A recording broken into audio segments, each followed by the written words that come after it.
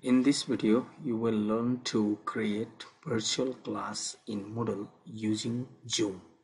For that purpose, simply go to your class and then go to settings and then turn editing on. After editing mode is on, then go to a title, then give a title, for example, Zoom like class, and then after that you go to add activity and resource. Over here, look at the activity list. Over there you will find a Zoom meeting and click on. If you don't find Zoom in the list, then you need to talk to your IT admin to install the plugin for the Zoom meeting. Then once Zoom meeting is listed in your activity, simply click on it and add. When you add it, the setting page comes for Zoom meeting. For example, give a name, join the live class, and set a date if applies to you. If not, make it permanent, clicking recurring, and the rest can be the default. Or finally, you can set a grade. Once students join the meeting, they get a grade. For example, 5 for this meeting activity and 7 return to the course.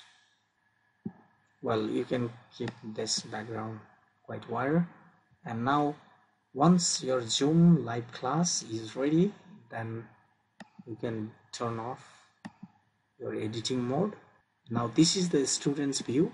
All the students participating in this course can join the live class using this link, as well as teacher also can join the same meeting as a host, clicking on the link. Once they click the link, they are redirected to the meeting page. Again, they can start a meeting. They need to click the start meeting, and also they can share the password, or they can share this Zoom meeting link and password. But all the students and teachers joining with this link, they don't have to use this password and link. They can simply click on it. After that, they will be redirected to the Zoom's page, and if they have installed Zoom into the system or computer, they can click on this Zoom meeting. If not, they can directly start from the browser, clicking on start from the browser, or there is another option to download and run the Zoom. So for now, I'll click on this as I have already installed here. Open Zoom meeting, and this starts opening the Zoom installed in the computer. Now you are connected to the Zoom meeting, where you can mute or unmute your microphone and turn off or turn on your video. Also, you can change the virtual background of the video, and the same way some security settings so that you can see the participants.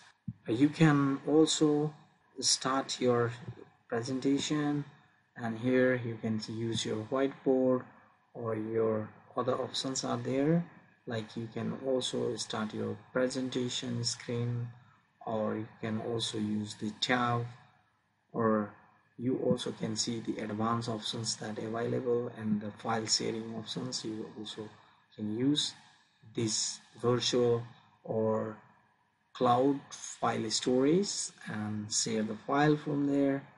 And the most important thing is recording, and the recording in Zoom is local recording. After you turn on recording and then stop, then that will be shared in the system. You can unmute yourself, or I'm here in the mute mode, so I can unmute myself and then start recording.